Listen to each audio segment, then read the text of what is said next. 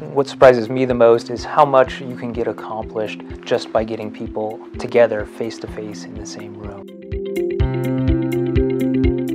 I'm one of the 3 senior officers at the Wassenaar arrangement, a group of 42 countries that have come together to agree on measures to control some of the most dangerous conventional weapons, as well as the means to manufacture such weapons.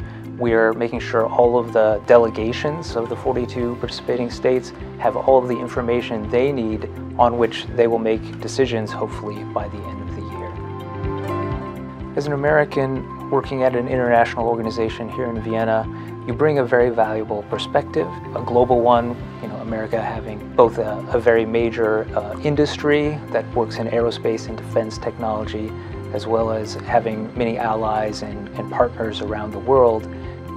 You do have to be much more aware of the different communication styles that people have.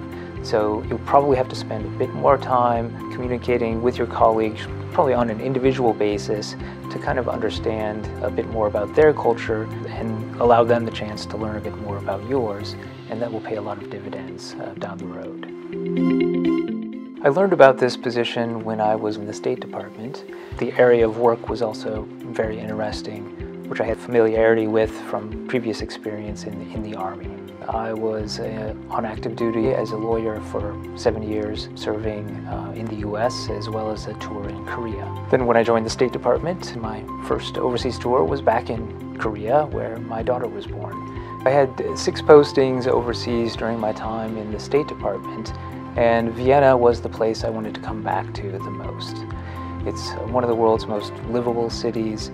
It has excellent public transportation. The green space in Vienna offers great opportunity for me to go jogging, and on the weekends to take hikes up into the forests and the hills that surround Vienna. They're very easy to get to. I can walk out of my front door, and in 10 minutes I'm hiking through the Wienerwald.